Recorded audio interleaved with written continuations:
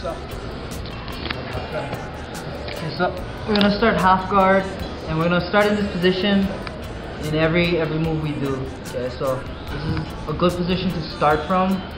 You never really start in a position where I have an underhook. I always start where I have to work for my position. Okay? So this is the position we're gonna start in every single time. So my knee's up in his chest, right in front of his shoulder. I never let my knee get collapsed like this. Okay, so it's always open. I'm always defending my head with my bottom arm, never letting him control my head here. With the inside tie on his bicep. This hand, I can play with his shoulder, collar, depending what I want to do, a lot of chokes. Okay, so we're here in this position, and a lot of times the guy will switch up his pass, control my collar, step up his knee in the middle. Okay. So as soon as he does this, I'm gonna have my foot hooked on his hip.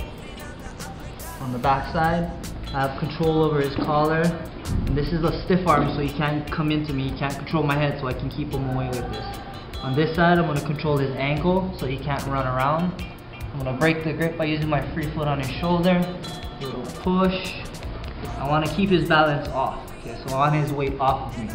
Now I'm going to switch my grip on his ankle. I'm controlling his heel now. I'm going to come in front of his ankle. I'm pulling myself underneath.